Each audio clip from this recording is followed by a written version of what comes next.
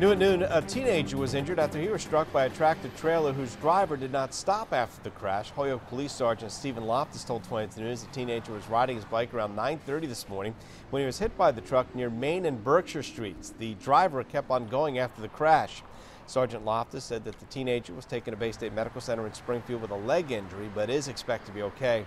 If you have any information about the crash, you should call Holyoke Police at 413-536-6431.